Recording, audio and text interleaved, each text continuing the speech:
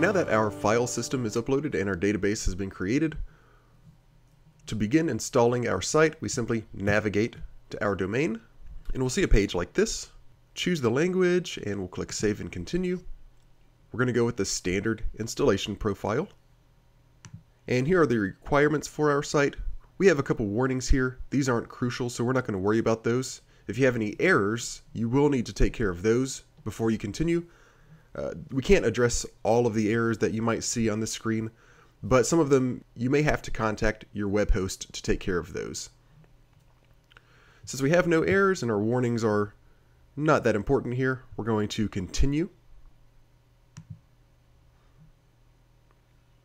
And here we need to put in our database information for the database that we created earlier.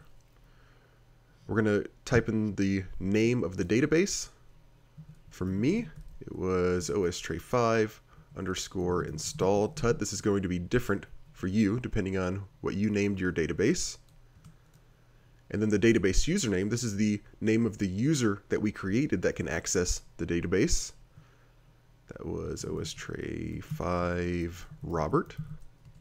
And then the password for that database user. Once you've put all that in, click Save and Continue. And then you'll get this installation bar. And once the actual installation of the site is complete, it's going to ask us to provide some information for the configuration. First and foremost, we're going to need to give our site a name. We'll go with Drupal installation is easy. And you have to give it a site email address. This is the default email address that the site uses to send update messages to and things like that.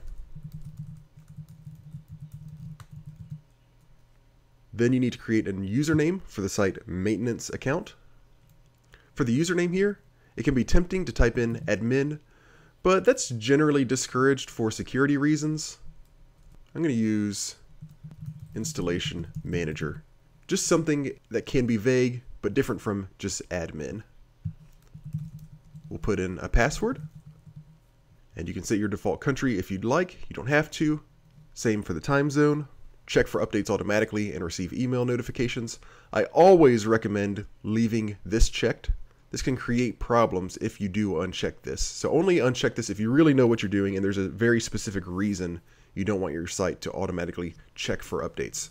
Note that this is only checking for updates automatically. Checking this box will not install updates automatically.